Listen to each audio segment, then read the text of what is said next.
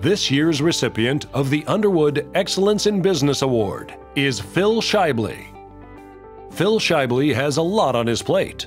He directly manages outpatient therapy at 28 Bellin Health system clinics and, working with the Titletown orthopedic brand, is responsible for outreach to 27 schools. He was part of the development of Bellin Titletown and the new academic doctorate in physical therapy at Bellin College. Phil is effective because he combines a commitment to people and patients with sound fiscal management and analysis.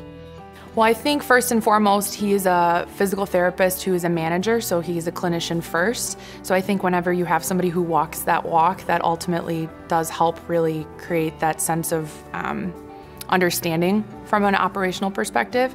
But he also just really delves into every aspect of the business. From an analytical standpoint, I would say Phil has a very, very good knowledge of financial aspects that we are required to look at on a daily basis, forecasting, and then really putting the big picture together to develop planning for the future and programs that we might want to invest in. I've been here for 20 years, and historically, especially years ago, we were very hands-on with the financial part of the business, and that's how you were bred, that's how you were raised, that's how you were expected to operate. So we are constantly in a continuous improvement mode. It's not like a new initiative. We just live there, we go there, and we know our numbers. So Phil's favorite question to ask is why. Why did you make that decision? Why did you use those numbers? Why did you not talk with that person before you decided to finalize this draft? Why are we doing this? How is this going to impact our patients? He likes to ask the question why. Phil leads the effort in process improvement, again, by just always thinking really big. He really pushes everybody to think about where you'd like you yourself to be in 5 years, 10 years, 15 years, but also where you'd like the team and your clinics to be in that same time frame, and how the decisions you make today will impact where you end up in the future. I think the fun part is just seeing it grow, right? Being able to go from, we started with 2 clinics at Schaible and what was downtown in the Whitney building 20 years ago, and our group has grown that pretty substantially over the last 20 years, so it's been fun. I think Phil will say that the reason we have been able to accomplish some of the really big things that we have and have had some of the leverage that we've had is because we've been really successful financially. So the balance between clinical practice and the business side of things, it can be hard because sometimes people conclude, well, all you care about is the numbers.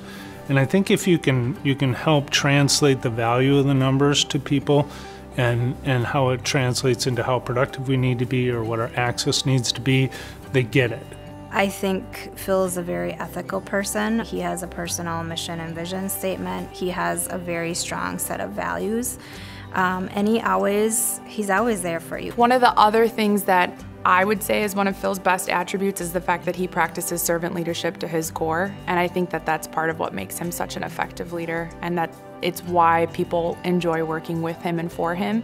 As a system, we all provided reasons as to why we choose to stay with Bellin, and when we went around the room as a leadership team, pretty much everybody, I don't think there was a single person that did not have him on their list of reasons why we choose to stay at Bellin. In terms of this award, this award's cool. There's very little doubt. I had the opportunity to know John. I'm going to try to honor him here tonight in his professional career, in his work with the Green Bay Packers, and supporting Bellin Health and being on its board. He made those 3 organizations all better by the sense of humor he had, the simple character and integrity, and the way he carried himself. So to be part of this award that has his name attached to it, it's pretty special for me personally. Congratulations on the John Underwood Award, Phil. You sure deserve it.